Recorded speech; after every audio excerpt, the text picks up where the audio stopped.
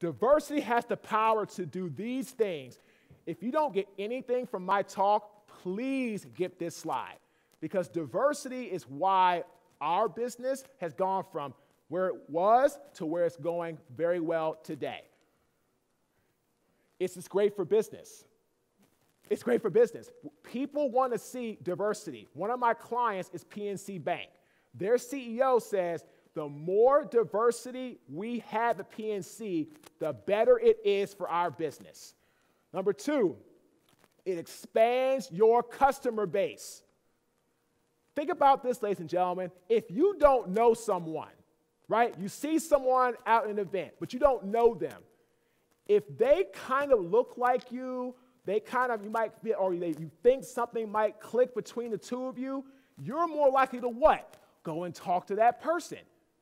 Because what? You feel a sense of connection with them. So having diversity, it will expand your customer base. Because if you have people from, like I said, I have a Lebanese partner, Middle Eastern partner, Caucasian, African American, we have different spectrums of different races and ethnicities. So our clients feel that we can service them because we have a very diverse culture in our organization. So having diversity, it expands your potential customer base. Number three, it improves your community image. I was walking around Madison yesterday. I saw a ton of diversity. African American, Asian American, Caucasian.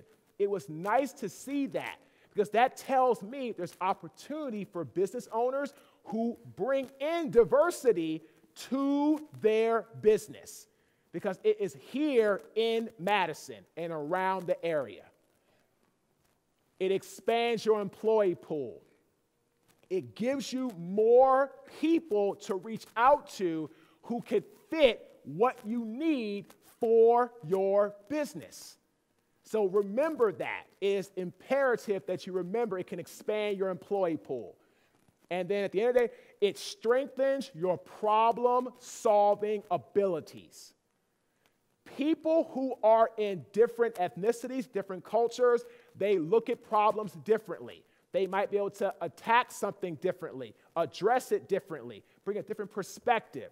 So when you have diversity in your organization, it can do all these 5 things. It can be great for your business, expands your customer base, improves your community image, expands your employee pool, and it can help strengthen your problem-solving abilities.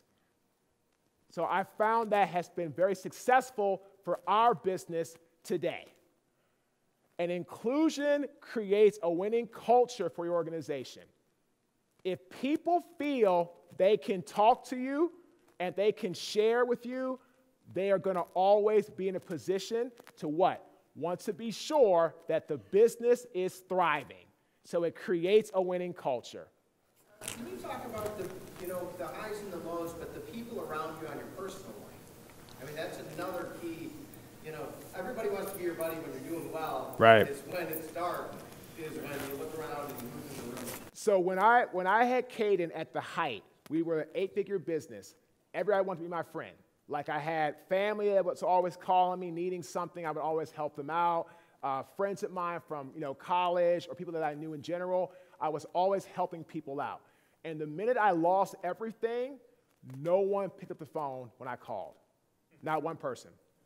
And you know what I tell people all the time? I didn't want money. I didn't have any, but I didn't want any money. All I wanted was somebody to talk to and help share my difficult times and just talk it out. But I had nobody. The only person who stayed with me was my fiance, who's now my wife. We met in July of 2012. I filed, the bankruptcy started in January of 2013. So I tell her all the time, I say, you didn't have to stay with me. And I wouldn't have blamed you at all. But she said, Marques, I saw something in you that if you could just learn from your mistakes and you could surround yourself with the right people, you can bounce back.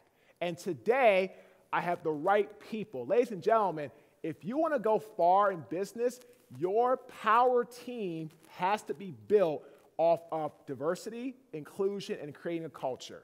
If you can do that, you can have success. So today, if I have a disagreement with somebody, we talk it out. I don't yell or scream. I don't fight with anybody. We just have a dialogue, find a resolution, we move forward.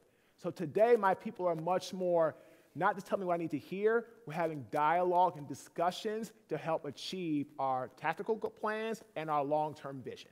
I think a lot of leaders and entrepreneurs want to be inclusive and they want to draw on the team that they've assembled, but maybe they're not doing it. They don't realize the cues that they're missing out on that would tell them they're not doing it appropriately.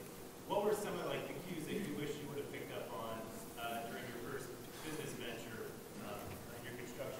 That's an excellent question, man. The cues I wish I picked up on is when my employees started taking a lot more vacation time during when it was winter time, right? When it wasn't like people, I'm gonna go here, I'm gonna go, they would start amassing that, just not showing up. People started coming to work about an hour to hour and a half late, right? And at the meetings, so we used to have a lot of dialogue. People would kind of sit back in their chair, take notes, but they wouldn't be giving me dialogue.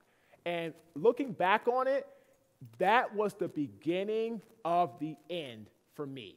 When my team started taking more time away from the office, they stopped sharing, they stopped dialoguing, and the email replies were getting short. Hey, let's talk about this, this, and this. Okay, and that was it. I used to get okay, Marques, well, we'll do this, and how about this? And it just got real short to the point.